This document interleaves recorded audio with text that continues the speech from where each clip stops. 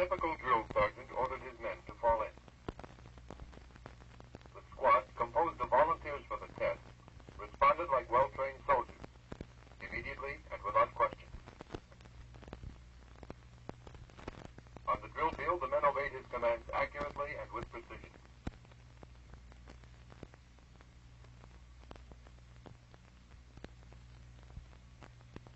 A second drill sergeant assumed command. He put the squad through its paces capably. This man also proved to be an able drill sergeant, giving precise commands.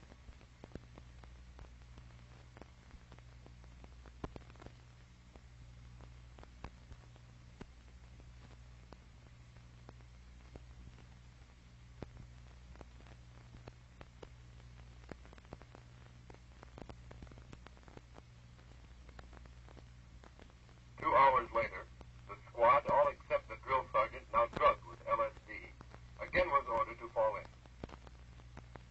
The response was not the same.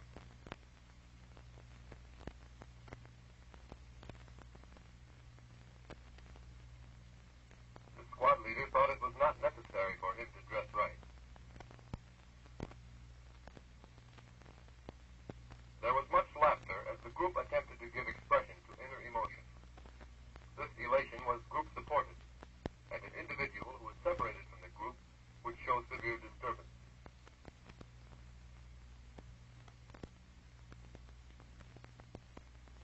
Notice the volunteer who salutes several times.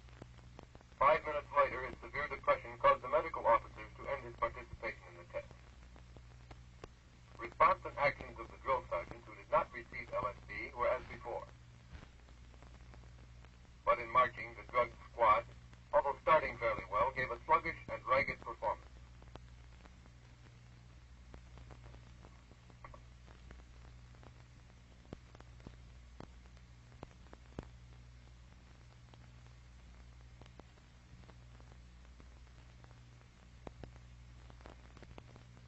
After a few minutes, the men found it difficult to obey orders, and soon the results were chaotic.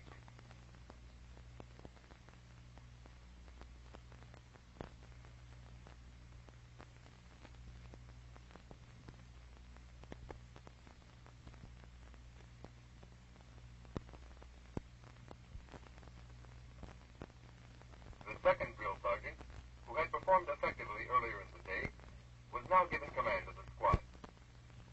He too had received LSD, and he no longer was an effective leader.